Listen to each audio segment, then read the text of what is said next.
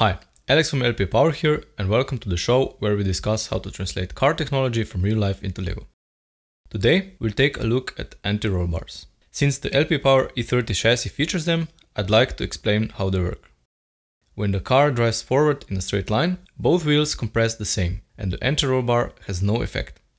In corners, however, the weight of the car shifts to the outer side, and the outer wheels now have to deal with much more weight.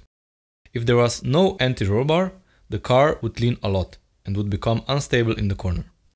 The anti-roll bar, however, links both wheels, so when the outer wheel compresses, the anti-roll bar acts as a torsional spring and basically helps the outer spring deal with the increased weight, thus reducing body roll. This is also where the bar gets its name from. It's a very simple device and something I'll use in all my bigger models from now on. See you next time.